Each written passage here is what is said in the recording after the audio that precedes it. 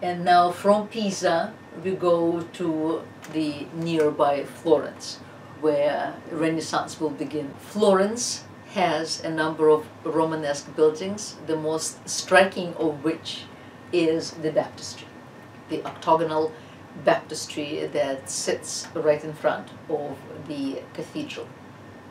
And it was begun in mid-11th century, and its appearance is so classical that a number of people into Renaissance and later were absolutely convinced that it was originally a Roman temple. Well, it is proven today, beyond doubt, that it was not. However, the foundations most possibly were. The foundations are definitely Roman. And it is octagonal. The stripe effect here, especially on these pilasters here that are wrapped around the corners, in fact the zebra effect will not be done until the 13th century. And the Romanesque buildings use the stripe effect, well, very effectively. The white marble, the Carrara marble, was, the quarries were not far from Pisa, and then the green marble also, the quarries are not far from Florence, so they had ample amount of both white marble and green marble, and the Florentines, of course, put it to beautiful effect. Underneath there is a pointed cupola, and then which is covered outside, from the outside, by the octagonal roof made entirely of white marble. The pilasters here, done of green marble, they also have perfectly carved Corinthian capitals. Nowhere in Roman architecture do we find this kind of a striped effect, so that was definitely Romanesque effect. And of course the most non-classical feature, if you see here the little blind arcades that you see here, the arcade itself, the arc, is not in fact sitting even visually on the support. The support exists by itself and the arcade exists by itself, which almost reminds one of interlace designs, because so whimsical and so unsubordinated to classical motifs. Otherwise, the impression that the baptistry makes is that of beautiful serenity, again, beautiful rationality, symmetry, all of the above. This baptistry served essentially as a church for many centuries, and this is where all the newborn of Florence were baptized, because the cathedral, the foundation stone, was laid around 1300, and it will take over 100 years to build the cathedral, and the dome will not be finished until the 15th century, and the facade that we can just glimpse, the facade of the cathedral, will not in fact be installed until the 19th century. So it was really the baptistry that served as a church for the longest time in Florence. Inside here is the pointed octagonal vault, as you see here, and it represents the Last Judgment. We saw many Last Judgments in the tympana of the cathedrals. Here the Last Judgment is done in mosaic in the vault of the cathedral. Right here, in a very large circle, sits Christ. He sits on this arch of the universe, and to the right of him would be the righteous, to the left of him would be the sinners, and the entire dome is dedicated to that. It's fascinating. They very obligingly have a mirror that one can look in, and the mirror allows one to see the ceiling without craning one's neck. And the inside also has these beautiful two-color designs. Right here, the chevrons and other designs also are not classical. They also are reminiscent of interlace, geometric interlace, in fact. And the light comes here through the clerestory. a fascinating building. And here it is, and you can see here a plan of the ceiling. Right here, here sits Christ, and the Last Judgment is to his left and to his right. The Last Judgment is right here. Then number 2 is where the lantern is. The lantern that we see here. Then the choirs of angels are around the lantern. Then the 4, number 4 is stories from the book of Genesis. Then 5 stories of Joseph.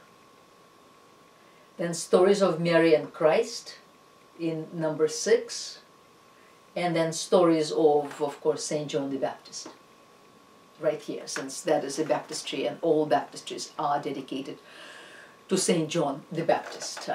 But on the right and the left of Christ is the Last Judgment. And once you have your PowerPoints, you can look at it more carefully and see what's what. It's all very beautifully done.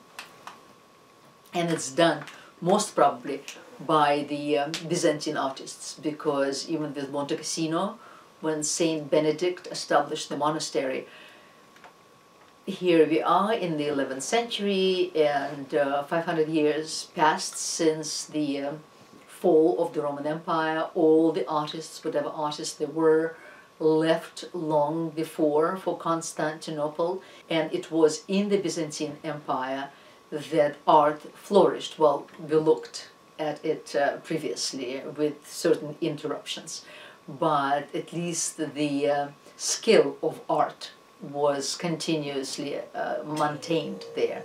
So it was Saint Benedict, in fact, who very much believed in decorative arts and in art in general, who began to import Byzantine artists, mosaicists, fresco painters, what have you.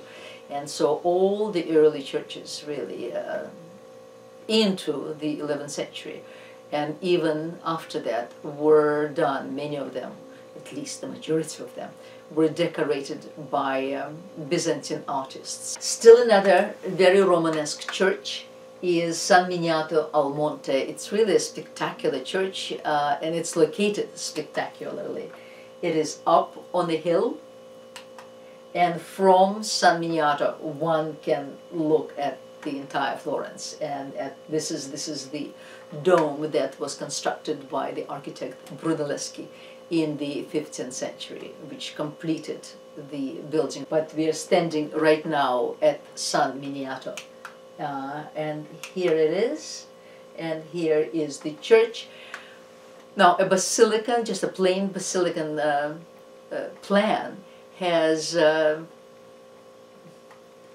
awkward designation of sorts, and sometimes it's difficult to superimpose a facade on it. But what the architects of San Miniato did, they connected the sort of the two facades with these triangles.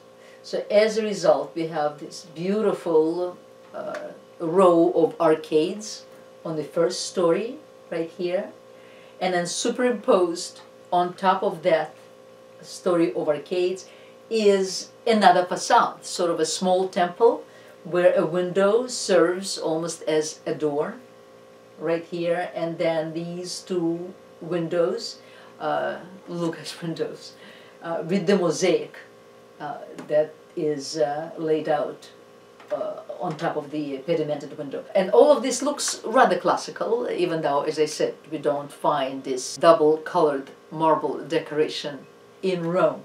But then when you look at these triangles that are decorated, again, with the crisscross chevrons, that takes us back to geometric interlace and reminds us that, no, this is not ancient Rome, we are definitely in times medieval. Such is San Miniato. It has 3 entrances, and interestingly, again, it looks sort of almost like a Roman aqueduct. And on each side of the main entrance are blind windows, and then 2 more entrances on each side of the facade. Here you can see it from the side. And here it is as we walk up, and here's the view of Florence. And here's the inside, and the inside is absolutely magnificent. Again, the dual color is employed throughout.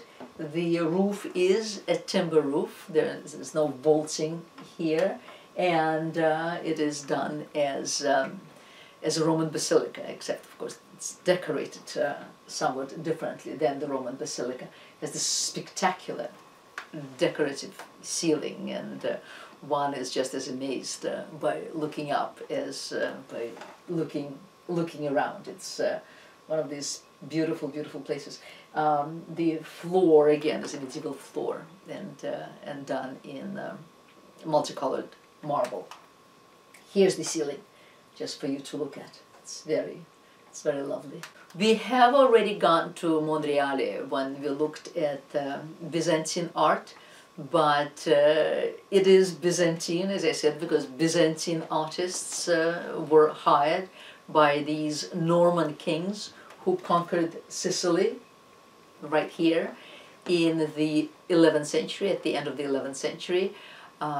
You may remember that before the year 1066, when the Normans conquered England in 1030, they came to southern Italy, and they fought the Byzantines there, possessed southern Italy, and then crossed the Straits of Messina right here into Sicily towards the end of the century, and then by the beginning of the 12th century became kings of Sicily and established a spectacular civilization there, sort of an early Renaissance, where so many cultures intermingled.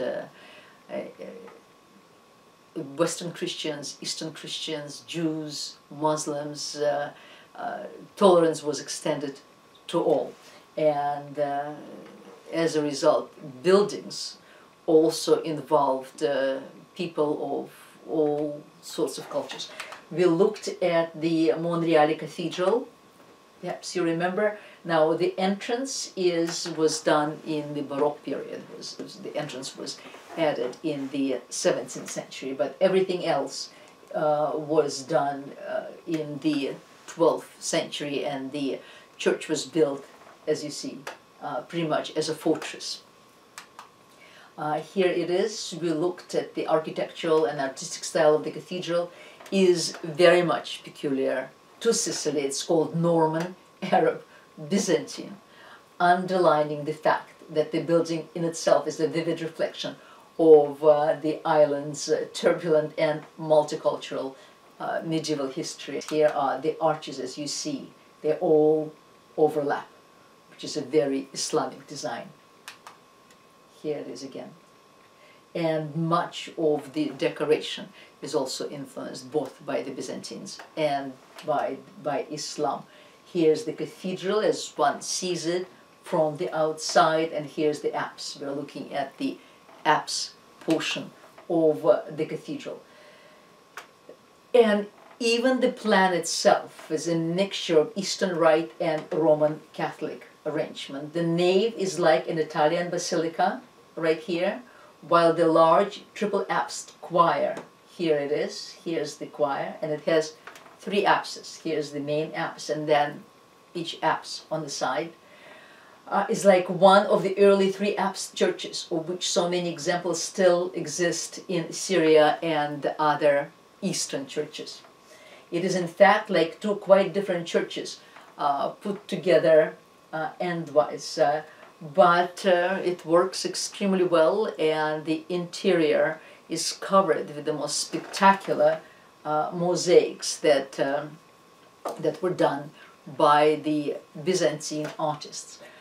It was built by William II after the English Archbishop of Palermo sought, with the solid backing of the Pope, to assert his authority over the king by refusing to honor his father's wishes to be buried in Cefalo, another town in Sicily in the north, instead of interring him in Palermo Cathedral, in which case William immediately set about building a bigger and more artistically inspired cathedral, appointing his own archbishop and making his cathedral the royal pantheon.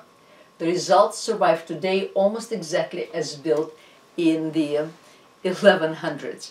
At this point, a struggle began between the papacy and secular rulers as to, well, who is stronger and who is more powerful. This struggle goes back to Charlemagne, who was crowned emperor in the year 800, if you remember, in Rome. In fact, to that purpose, he crossed the Alps, came to Rome, and was crowned. At the time, there was no question as to the emperor, Holy Roman Emperor, being stronger than the Pope of Rome, who didn't have his own troops and really only had the spiritual authority to maintain himself. But by the 12th century, things will change, and a number of mercenaries would be very happy to help the cause of the Pope, and a great investiture struggle began even earlier on, the 11th century really, between the popes and secular rulers as to who is authorized to invest bishops, who is authorized to invest local clerics with important positions. Are the rulers, secular rulers, authorized, or must they ask permission of the Pope? As you can imagine, the Pope insisted on his authority, but then the secular rulers were not happy about it. In fact, the story of Romeo and Juliet is part of that story, because one family was the associates of the Pope and the other family were the associates of the emperor, the Montecchi and Capuletti. And thus the struggle that, of course, entered into every concern of society.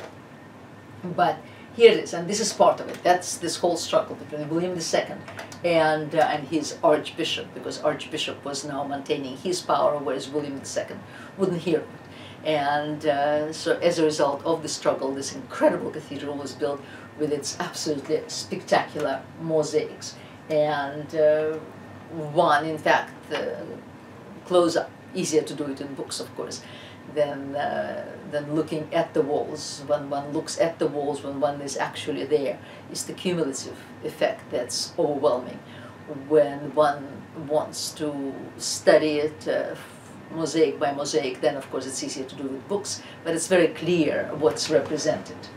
At the end is Christ Pantocrator, whom I had shown you before. The ceiling is timber ceiling, beautifully decorated timber ceiling, and the whole plan is that of a Roman basilica, but with that triple apse in the choir, as according to the Eastern rite. Here, you may look at the ceiling here. It's quite extraordinary. I mean, every little inch is decorated. Well, obviously this has been restored, but restored hopefully to its original condition, or anything very similar to its original condition. And here is the close-up. This is done in registers. This is Christ Pantocrator, the all-powerful. Underneath is the chair of the Holy Wisdom, which shows Mary with Christ's child in her lap, and then various saints underneath that here. The cloister is spectacular in the cathedral, and its capitals are very beautiful, the column capitals, but the columns themselves are done in multicolored marbles with a great deal of fantasy and a great deal of design. Here we have it, and the pointed arches, in fact, they speak more of an Islamic design than Gothic design, but then Gothic design will look at Islamic designs in its own aspirations. Here are the columns, all different, all carved differently, or encrusted with mosaics differently in unending array of pattern. Right there. A number of capitals are Corinthian capitals, but then other capitals are very whimsical, Romanesque capitals that show all sorts of creatures in addition to saintly stories. Here they are, as you see. Here are all the incrustation, mosaic incrustation, whether done on diagonal or straight or swirling, and then others are just entirely and completely carved. And here is an array of most extraordinary carvings on the capitals. I mean, one goes dizzy when one walks around those cloisters. But the whole complex of a building and its cloister is heavenly. And one does begin to think as if one is in the house of God, which is what the church was supposed to be, just as temples in ancient Rome were supposed to be. A great book to read. It's a very thick book, but it's a fascinating book, and it's by John Julius Norwich, and it's called Normans in Sicily, or the story of the other Norman conquest, because everybody knows about 1066 and the Norman invasion of England, where William the Conqueror crossed over into England and defeated King Harold. But many do not know about a conquest by the same people, by the Normans, of the southern Italy and Sicily, which will be known together as a kingdom of two Sicilies. Well, here's the book to read, and it's brilliant. And this is the kingdom of two Sicilies as of about the middle of the 12th century, right here. And southern Italy was included in that kingdom. And now that we looked at Romanesque architecture, we should look at other arts such as sculpture and painting. And one of the great examples of Romanesque sculpture that came down to us comes from the Meuse River Valley, right here. It's contemporary Belgium, and here is here's the Meuse River right here, the town of Liège, and that's the Duchy of Lorraine, or at the time it was called Lotharingia, or Lotharingia, after the name of one of Charlemagne's grandsons who inherited this area. So the river is the Meuse River right here, and it was famed at the time for its bronze work. This is a baptismal font, something that would sit in the middle of a baptistry, something that would sit in the middle of something like the baptistry of St. John, for instance, in Florence, and this is the vessel where the children would be baptized. And baptismal font at St. Bartholomew's Church in Liège, Belgium, and it was made sometime in the early 12th century. The font itself is a major masterpiece of Mosan art, and Mosan comes from the name of the river. And it is very, very classical to look at. There is a great deal of classicism to it. The figures on the font are in very high relief. They're not three-dimensional. Well, they are three-dimensional. It's just that they are not figures in the round. They're still attached to the background, but they're in very high relief.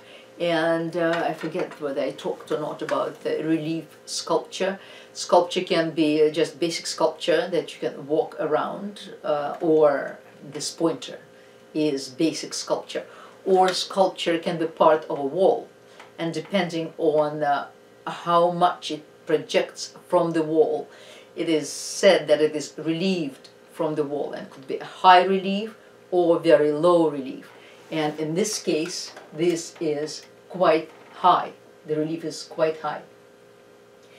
Very hairy and classical in style, so much so that it has also been suggested that it was in fact made in Constantinople by the Greeks, or by the Greeks in Rome around the year 1000. And frankly, we really don't know. 300 years after it was made, it was attributed to one Renier of Houille, who was at the time master bronze smith. And a register from the 14th century, I think, attributes it to him. It is a large bull supported on, originally there were 12 half bulls, but today there are 10. You can see that 2 are missing. And the figures, in fact, are very naturalistic. It is a reference to the sea of cast metal mounted on 12 oxen, made for King Solomon, according to Kings 7:23, and adorned with scenes appropriate for the sacrament of baptism. The figures, as I said, are very naturalistic, and we do not know about Renier because we know that he was an extraordinary bronze smith, but little other work is really attributed to him. So classical is this font that there's still doubt whether it was not made in Constantinople. Here it is. In the center is the scene of the baptism of Christ. Right here, this is Saint John the Baptist. And up above is the head of God the Father. The head, again, not the hand, but the head of God the Father, foreshortened, as he is leaning over the celestial ark here to look at the goings-on. And when one looks at the figure right here, it's just a completely classical figure. This figure has contrapposto, the classical balance of its component parts. This figure could very easily jump off the Ghiberti doors. That will not happen until the 15th century, right here. Which is why this particular font is such a marvel. Another fascinating sculpture that comes to us from the Romanesque period is this horseman in the town of Bamberg in Germany, and it is early 13th century. It's an equestrian statue by this time an anonymous medieval sculptor, and it's still there in the cathedral. Here it is. It's attached to one of the piers. It's quite large, this statue. What's fascinating about it is that this is probably the very first example that we have of an equestrian statue where horse and rider are done on the same scale. A convention was established back in the middle of the 5th century BC in Athens by a great sculptor, Phidias, in his work on the Temple of Parthenon in Athens, whereby riders and horses were done on different scales. Horses were done on a smaller scale than the riders. But as long as they were done magnificently and very true to reality, one really doesn't see it. And Phidias did it so that he would fit more of the riders on his frieze. But so great was his name and so unassailable his reputation that after Phidias, in all equestrian statues, and that included Roman equestrian statues as well, riders and horses were done on different scales. Even the one famous example that we have that survived from antiquity, and that is the equestrian statue of Marcus Aurelius, which is in Rome today, still is done on a different scale. This is the first example that we have where horse and rider are actually done on the same scale. And well, here it is. It is still there in Bamberg where one can see it, as I said. Everything else about the cathedral is medieval, is Gothic. Even this little model of a medieval city above the rider's head is Gothic. Here he is, the horseman, early 13th century stone equestrian statue, and a very sensitive face, the face that could have been carved from nature, from an actual model. looks pensive, looks alert, looks aware of possible danger. A beautiful statue altogether. Here is the equestrian statue of Marcus Aurelius that I just spoke about, and that was cast in the 2nd century, towards the end of the 2nd century AD. Therefore, there's 1,000 years that separates these two. It's in Rome, in the Capitoline Museums, and as I said, it's hard to tell from the slide, but you can look at the statue online and you can see how the horse is done to a smaller ratio than a rider himself. The reason it survived, it's the only equestrian statue that survived from the Roman times, is because well, bronze was expensive, and ultimately bronze statues, of which there were very many in Rome and even more in Greece, were all melted down to coin, to use as coin, to use as weapons, to use in other applications. Still another Romanesque sculpture that is of great interest to us is the so-called Braunschweig lion right here. It is bronze again. It's an icon of the city due to its great historical importance. It was commissioned by Henry the Lion, who ruled as Duke of Saxony and later as Duke of Bavaria, which is southern Germany, and was perhaps the most legendary ruler of his time. And this is the 12th century, mid-12th century. This statue, made in the middle of the 12th century, was meant to be, in fact, a symbol, sort of a mascot of Henry's rule and jurisdiction. Originally it was gold-plated, and today it is, this is a copy, just as with Marcus Aurelius. Outside today sits a copy and the original sits inside. This is the original, and that's displayed in a castle in the town. And here one can see the great detail, that the great attention that's paid to the lion's mane, that is done with incredible degree of sensitivity, but also attention to symmetry and cohesiveness. The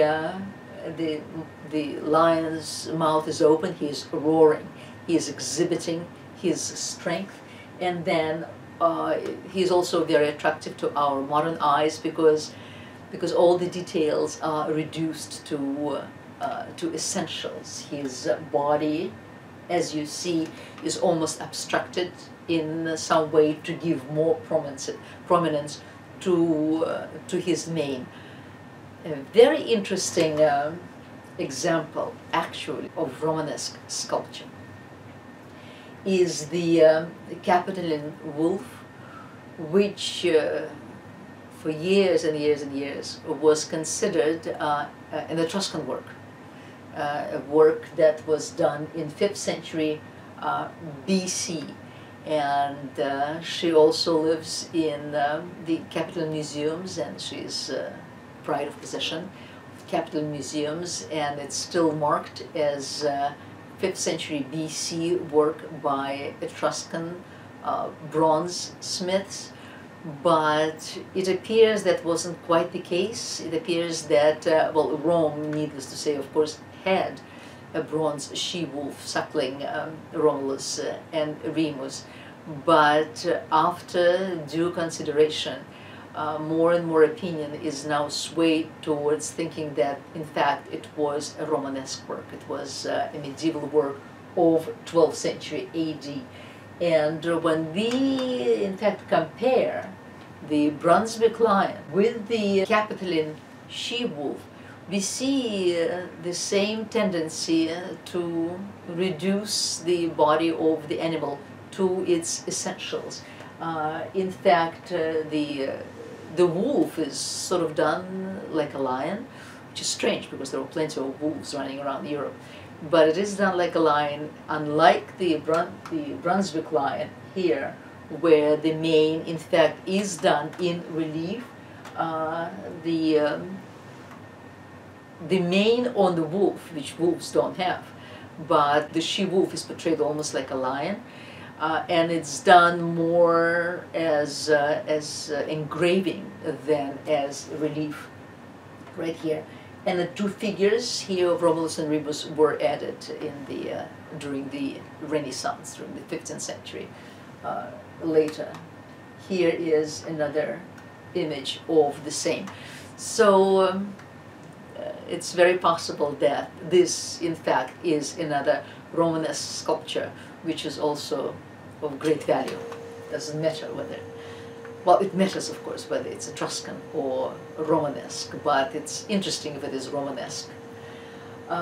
One man we do know about definitely, and his name is Benedetto Antelami, and he lived in the late 12th, early 13th century, and for the facade of the Fidenza Cathedral, he did a couple of sculptures. One of them right here is a sculpture of David, and he is shown with a scroll. He is shown as conducting a prophecy of sorts. His head is turned to a side, and he seems to be lost in thought, and he is also shown right under the presentation of Christ at the temple. So in this case, the Old Testament and the New Testament again are combined. It is carved out of stone, and the cascades of hair together with the cascades of drapery are beautifully done with a great deal of skill and mastery. So it is no surprise that he was considered to be one of the most important artists of the Romanesque period, and of course we are extremely lucky to have his name, because even the Rainier de Huy with the baptismal font in the Meuse River, we're not really sure that it was him. 200 years will pass after the casting of the font that somebody else attributed the work to him. So thus King David here, even earlier, before he did King David, he did for the Cathedral of Parma, he did this beautiful, beautiful carving of deposition. After Christ was crucified, then he dies on the cross, then the deposition happens. And this is the moment of deposition. Usually in deposition we see Virgin Mary, we see Saint John the Evangelist, we also see Nicodemus and Saint Joseph of Arimathea. Those were the two wealthy Jews who helped in taking Christ down from the cross. We also see often mourners on the one side and Roman soldiers dividing the seamless robe of Christ on the other side. And this is what we see here. Christ is being taken from the cross by either Nicodemus or Saint Joseph of Arimathea here. Then on his side, right there, there's Mary, Saint John, mourners are here. The angels, beautifully, the angel here on our left is in fact holding Christ's hand, sort of helping take him from the cross, which creates almost musical cadences, and the row of mourners with their drapery also creates this very lovely musical rhythm right here. On the other hand, here are the Romans who are dividing the Christ's seamless robe, but also are shown as respectful to what is happening. All of this is superimposed against this spectacular carving of vines in the background. And Benedetto Antelami's name is right here above Christ's left arm. Still another church in the south is built in the hills near Capua, which is near Naples. And the view from that church on clear days actually extends into the Bay of Naples. One could see the island of Ischia, which is quite extraordinary in itself. It was built, as so many of these churches were built, over an ancient temple of Diana, which was the most important pre-Christian sanctuary in the region. And it has frescoes, which is very, very rare, and that in itself is extraordinary. It has frescoes that represent some of Italy's finest Romanesque pictorial cycles. And here we have it. It's a Romanesque basilica. It's a Roman basilica, Romanesque basilica, but also a Roman basilica, as you see. And this is the view of the nave right here. And the fresco cycles are on the side. And we're looking at the end of the 11th century. Here is one of them. And Christ here is painted as triumphant. There is no sign of pain on him. On one side is Mary, and Mary is in fact given a bit of a painterly slash to show her tears, and on the other side is shown Saint John. He's shown as a monk. This is what is known as cluster heads. This is a device whereby, by showing so many tops of heads, the idea of a crowd is conveyed. And these are the crowd. These are all mourners, and the mourners here, very interestingly, juxtaposed with the Roman soldiers, who in fact are given. That's also a cluster head, but they're given more features. But while the mourners are all standing very consistently, as one can see, the soldiers here too, they are dividing the seamless robe of Christ, while the other ones are somewhat in disarray. And there's only one of them right here who just turns around and he is looking at the crucifixion, and it's almost as if he is converted right there on the spot, because he is looking at a miracle. And then angels on each side. It's rather amazing that we have them, because the majority of these frescoes, of course, disappeared. And still another spectacular church, the Abbey of San Pietro al Monte, and this one now is in the north. It's at the foot of the Alps, right here. And here too is an amazing fresco. It shows Christ in the middle in the mandorla, which is an almond-shaped halo, but that embraces the entire figure right here. And we also see him surrounded by angels, and also Saint George.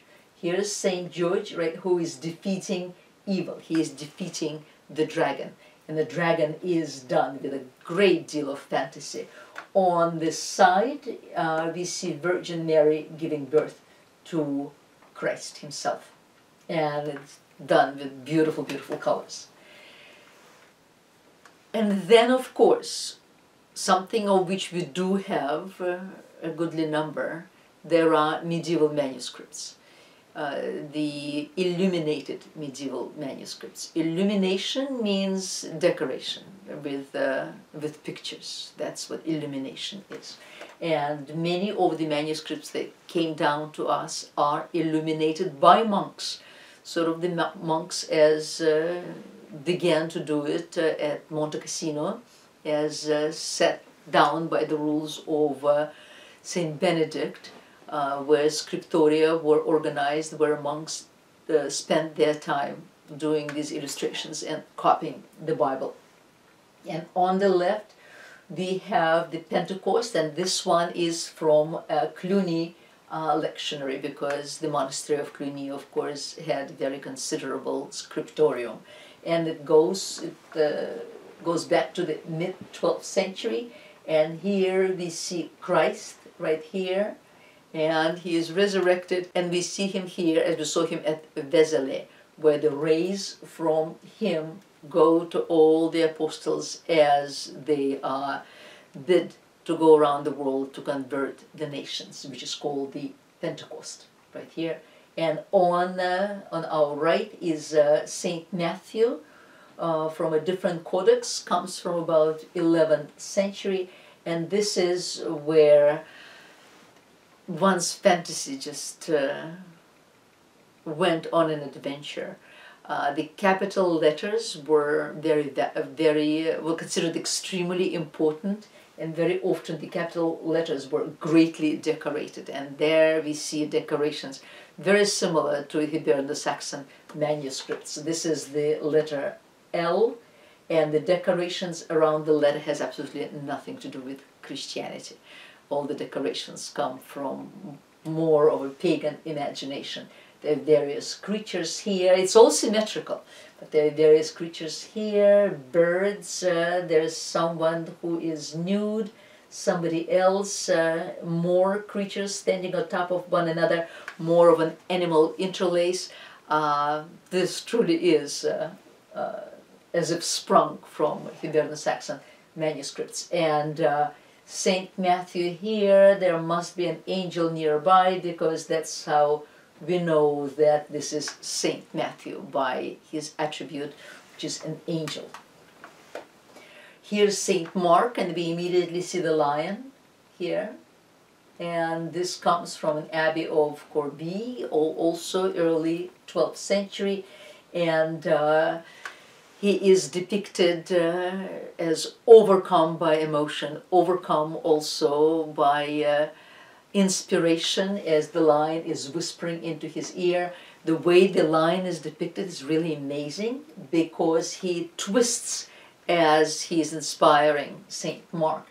Up above we see his pose turning up, whereas his head then twists and faces Saint Mark himself. And Saint Mark too, his entire body twists just to pay attention to the lion, and we see it by the swirling of drapery, by this very energetic, very lovely swirling of drapery. Whereas here is the right initial I, from still another manuscript. It shows, first of all, it shows monks at work, and monks did everything. They did, yes, they copied manuscripts, but manual labor was also extremely important. They cleared forests, they drained swamps, they cut down trees, they were carpenters, they were plumbers, they were masters of all trades, essentially. But what's funny here is that here the two monks, and one of them is cutting down the tree, while another one is axing off various branches, but he is about to fall down together with the tree. So many of them are very, very humorous. Still, this is much more decorative and ceremonial, sort of almost Byzantine. And it is Saint John the Evangelist, from the Gospel book of Abbot Vendricus, from about middle of the 12th century.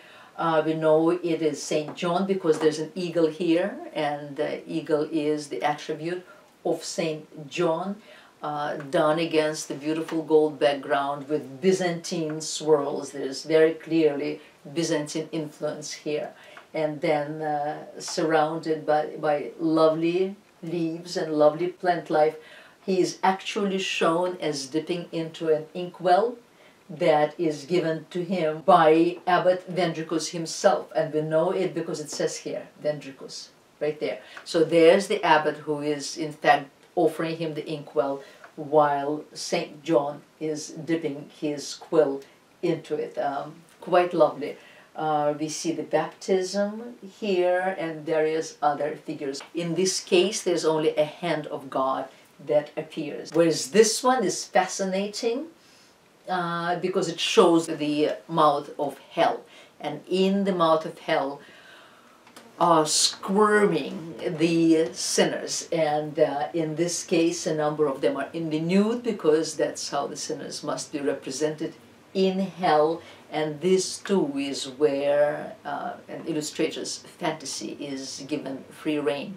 So when we think of Bosch, the German fantastical painter of the 16th century, we can just see how his imagination in his turn was perhaps inspired by these medieval manuscripts, and such images as this one, where we see Satan on the outside with some animal interlace, just like the Hiberno-Saxon manuscripts, and then inside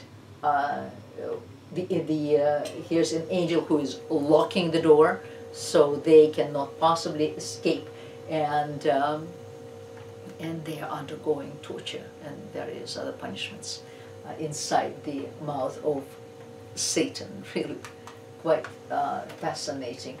Still another one, this is a fascinating letter R. You perhaps remember from the Hiberno-Saxon lecture from Migration Art, we looked at Cairo Iota from the Book of Kells.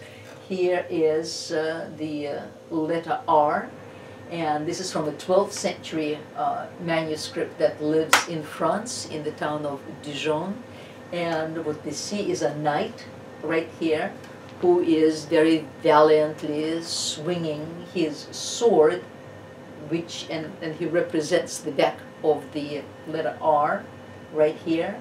The rest of the letter is represented by a dragon, so this presumably is Saint George, and but his valiance is of no use really, because his servant had already pierced the dragon with his lance right there. Meanwhile, St. George is kind of exhibiting himself. We see one of his legs in the blue hose. He is standing sort of like the Hollywood starlets who have all their dresses cut up to the waist when they put out the leg. And this is very much as St. George stands as well. The Book of Deuteronomy, on the other hand, comes from England, again, 12th century. We see Moses and Aaron here. Deuteronomy is the Jewish law, and here's Moses teaching the law to the Hebrews that he had obtained by by going up to Mount Sinai and bringing down the 10 Commandments, and Aaron is standing there interpreting, and then on at the bottom he is pointing at a pig-like creature, again telling the Hebrews that that cannot be eaten, all done in spectacular colors with beautiful, beautiful borders. And last but not least is one of the most fascinating items from the Romanesque period, which is an embroidery. It is called the Bayeux Tapestry. It's not actually tapestry, it's an embroidery. In tapestry, the design and the cloth itself are woven together. Embroidery, one takes the cloth and then embroiders. The Bayeux Tapestry commemorates a struggle for the throne of England. I mentioned the Norman conquest before when we talked about the Palermo Cathedral, when we talked about William the Conqueror, who defeated Harold at the Battle of Hastings in 1066. Well, this is what this tapestry is about. It was ordered by Bishop Odo of Bayeux, who may have been a relative of William the Conqueror, and a struggle for the throne of England between William and Harold, the Earl of Wessex. The year, as I said, is 1066, that William advanced into England and conquered Harold. And the tapestry is quite extraordinary. It really begins with the story of Harold who goes out on some sort of perhaps pleasure trip to the English Channel, then he is blown by a storm to the French shores, becomes prisoner of William, and there a promise is extracted from Harold that he will willingly transfer the throne of England to William, because he was a relative of a previous king, and Edward the Confessor, and that William has greater rights to the throne than Harold does. Then Harold is allowed to go, But then, of course, the moment he reaches England, he assumes the throne. William is unhappy, and then the whole story continues with every detail, how the army is being brought together, how the comet is seen in the sky and judged as a good sign. How the horses are loaded into the boats, how the crossing happens, and then the horses come off the boats, then the battle, then the defeat. Everything is described. It's really fascinating. The tapestry consists of 75 scenes, some with Latin inscriptions that are called tituli. Here you can have them, you can see them, depicting the events leading up to the conquest and culminating in the Battle of Hastings itself in the year 1066. The textile end is now missing, but most probably showed the coronation of William as King of England. And here we see, in fact, all the people, they're feasting here. And here are the cooks that are making the dinner. Here's William himself, and everything is specified, so we know who is who. And we know when messengers are sent from William to Harold, from Harold to William. And here, what appears to be the comet, right there, that everybody marvels at. Here's King Harold again shown. He is told about the comet. Everybody can see it. The tapestry was probably made in Canterbury around 1070, shortly after the events, which makes it all the more fascinating because the events were still very, very fresh in everybody's mind. Because, yes, because the tapestry was made within a generation of the victory, it's considered to be an accurate representation. Based on a few key pieces of evidence, art historians believe that the patron was Odo, Bishop of Bayeux, half-brother of William, Duke of Normandy. And here you see the actual battle. We don't know who did the design. The embroidery was possibly done by the nuns, and it was done with great skill. We see here warriors who are dying in foreshortening right here. Horses are falling. Then the soldiers are battling one another. And here are the Angli and the Franchi, and they're all battling. And then on the borders, up on top, there is fantastical creatures. Here is a falconer. There's a detail, and it's embroidered wool on linen. It is 20-inch high, and you see, we can see the falconer himself, the falcon, the horses, all done with great detail. In fact, the art historians can understand the weapons that were used and the armor that was used in this battle. Here is how it is exhibited today.